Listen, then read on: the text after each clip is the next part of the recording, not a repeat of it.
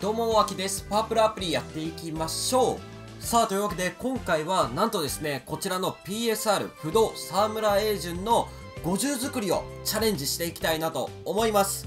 そしてですね、ただいまチャンネル登録&高評価で iTunes コードもしくは Google プレイコード1万円分が当たるプレゼント企画を行っております。皆さんぜひともチャンネル登録、高評価していってください。さあ、ということでございまして、ダイヤのエースアクト2祝賀会ガチャ最初の70連でこの沢村の PSR が2枚出まして、うまく解放も進んで46というところまで来たんですが、実はですね、あの動画に続きがありまして、あそこでですね、まだ SR が1枚あったわけなんですが、そこはですね、置いておきました。というのもですね、PR も結構あったので、それを使って SR プラス5を目指していこうなんていうお話をしていたら、なんと PR を5枚直接壊したところ、4段階も解放ですね、行ってくれました。あれ動画に撮っておけばよかった。はい。PSR、レベル1ですね。解放していないものを5つ一気に壊したところ4回も解放してくれて、で、R もあったので、さすがに PR もう1個は、しっかり解放していこうというところで、R を適当に壊してみたところ、PR もプラス2ということで、これはですね、PR があと3段階解放してくれたら、SR がプラス5に、で、それが2段階通れば50にというチャレンジができます。なので、今回はそちらのチャレンジを行っていきましょう。またですね、そこで2段階通らなくても、実はですね、こちら、ダイヤのエース、アクト2、投手 SR 選択ガチャ券というものをもらっているので、こちらで沢村をもらって 30% 通れば、また50にというところになるので、今回割と50あるんじゃないかなと思います。ということで、今回まずはやっていくのは、こちらのガチャで、PR のプラス5を作ることですね。もちろんこの中で沢村の PSR が出れば、もう50確定なので、はい。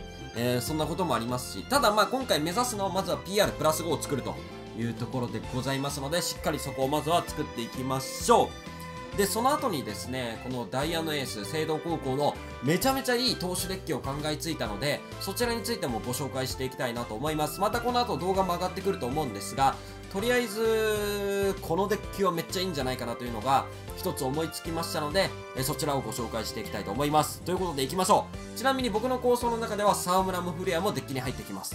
はい、行きましょう。なので、フレアは45になったんですが、もう沢村50のチャンスがあるのに逃すわけにはいかないということで、行きましょう。さあ、沢村の SR ももちろん出てくれれば嬉しいです。SR くればもう、直食いですね。ということで、R でも PR でも何でもいいんで、沢村が出ろ。フレアばっかり出るな、こういう時に。そして、うわ、PSR なのに、まほっちゃん。沢村の RPR は出なかったですね。はい。仕方ないでしょう。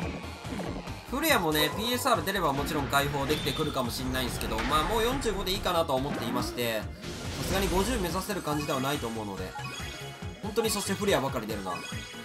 困ったな。沢村が欲しいんだよ、今。青葉。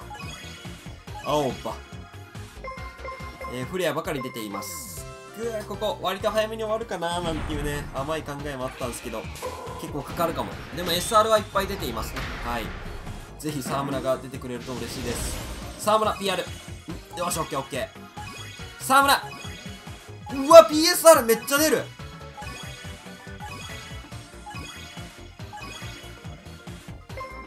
いや、沢村かぶれよ、そしたら沢村かぶってよ。PSR めっちゃ出るじゃん。沢村、よし。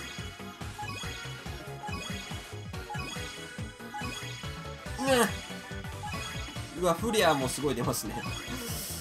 違うんだな、沢村が出てほしいんだなというところで、ただこれで R と PR 合わせて3枚出たので、ちょっとここでまずは解放しましょ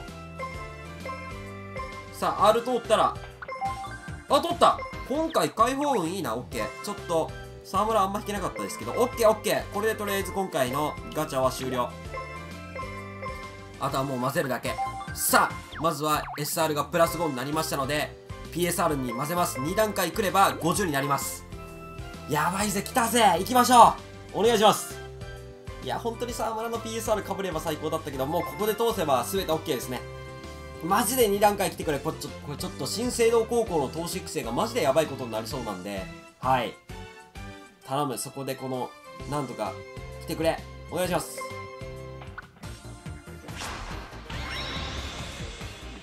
来たー !50 来たーよっしゃ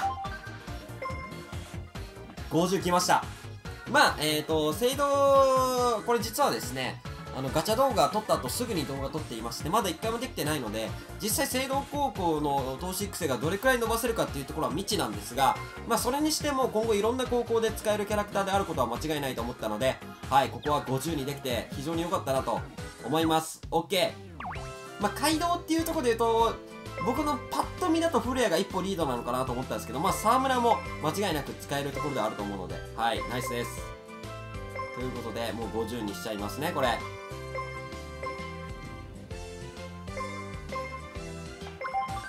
じゃあちょっとリーダーにしておこう。これ今初日なので、ぜひフレンドの皆さんにたまにはいつもリーダーいろいろ出していただいて、たまには恩返しということで、ぜひ皆さん沢村使ってくださいということで、選択ガチャ券結局余りましたね。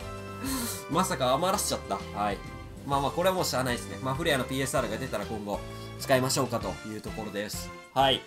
ということで、新聖堂高校の投手デッキちょっと考えてみました。まあ、まずこれなんですけど、はい。フレンド枠が、同絵かな？はい。フレンド枠同絵で考えています。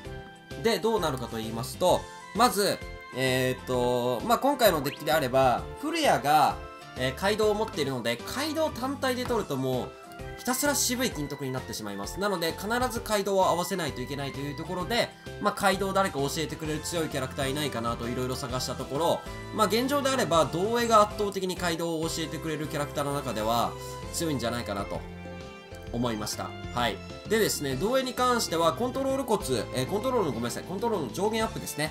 を持っておりますので、まあ、彼女なしで、そのコントロールの上限アップというところで言うと、非常に同絵は合うかなということで、同絵古谷で、新街道を狙いつつ、というか必ず取れるか、はい、金徳確定なので、取って、コントロールの上限アップもしていくと。で、もちろん沢村も入れますよと。はい。で、精神ポイントがそんなにたくさん取れなさそうな気がするので、まあ、スタミナはですね、もう1キャラクター入れてあげて、タックで伸ばしていきたいなと思っています。で、スタミナの上限アップ、オクタビア。はい。これでコントロールとスタミナの上限アップを行っていますと。で、あとはもう前後1枚ずつっていう感じなんですけど、やっぱ根骨を持っている虹谷。で、ラストはここの枠だけは、まあ割と自由枠ではあるんですが、まあ僕の中では強い、神楽坂にしています。で、僕の中だと他にも選択肢があって、同じ前上、風なぎも、結構選択肢ではあります。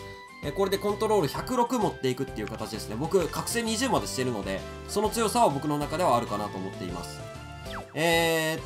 ただ、コントロール、同絵もコントロールなんで、コントロール2枚だと技術がちょっと余るんじゃないかな、なんていう。もしこれで技術足んないんだったら、神楽坂のところを、僕は、このキャラクターですね。はい。風なぎにしようと思っていますと。いうような感じですね。まあ、ちょっとそこは、最後自由枠なので、変えてあげてもいいと思うんですが、そんな感じですと。で、あと、虹谷のところも、後イベ、ゆいもワンチャンあるかなと。二刀流、金徳が二刀流だった気がするんですが、投手だと。二刀流っていうのと、あとまあメンタル、こう、うまく使いたいなと。そう。そこなんですよね。メンタルキャラがいないと、聖堂って伸びないんじゃないかっていうところがあったりして、だからゆいうまく使えないかなっていう。虹谷じゃなくてゆいな気が結構しています。敏賞ももらえるし、イベントで。いや、ゆいはあるな。意外と本当にゆいっていう可能性はありそうな気がします、そこは。虹谷、まあ、コントロールコツっていう要因では入れてますけど、コツはあんま追いにくいし、この高校。別にコントロールコツなくても、コントロール上限アップできるだけの経験点は来そうな気がするので、それはちょっとあるんじゃないかなというところですね。まあ、あとはやっぱメンタルキャラを入れてあげないと、どうしてもきついなというのは思っていまして、そうだな。だから、ここで清水薫使おうと思ったけど、清水薫使えないじゃん。不屈も使えないじゃん、この高校。で、天際ハイスピンジャイロ被るのでダメ。夢城なんだったっけ？優香か。夢城優香はいけるな。夢城優香後イベなので、虹谷じゃなくてそっちな気はしています。なんかこれ変化で固めてるんですけど、変化で固める必要も別にないと思うので、まあ、基本こんな感じっていう感じですね。なんで、オクタビア、道営、沢村、古谷。ここは確定。あと2枠は、割と自由枠。で、メンタルキャラ入れんのか、そのユイっていうのも全然ワンチャンありますし、まあ、ユイではないのかな。でも、そしたら、夢城優香とかの方がいいのかな。で、あれか、サナユミも、左キアか、先手必殺いける。入れれる。全然入れれる。でも持ってない。あと、ボンダはボンダ変幻自在被るのでダメですね。なので、サナか、夢城か、まさかのアンドロメダ嵐丸もワンチャンありです。はい。いやー、そうした方がメンタルに入れた方がいい気もするな。でもアンドロメダって不確定でしょ、あいつ確か。それは怖いな。コントロール依存。なるほど。まあちょっとやってみましょう。ここメンタルの2キャラクターになる可能性も全然あります、僕の中で。はい。ここメンタル2っていう可能性もあるけれども、まあこんなのが軸になってくるかなというところではありますね。意外とこう戦えそうなので、はい。ちょっとしばらく、まあキャッチャーもうね、実はまだ動画出してないんですけど、めっちゃいい選手が作れていて、まあ後日動画を出します。まあいい選手も作り方分かったので、それでやっていくとして、ちょっとピッチャーの方も頑張っていきましょう。ということで、今回もご視聴いただきありがとうございました。この動画が良ければ、ぜひともチャンネル登録と高評価をお願いします。また次回の動画でお会いいたしましょう。アディオス。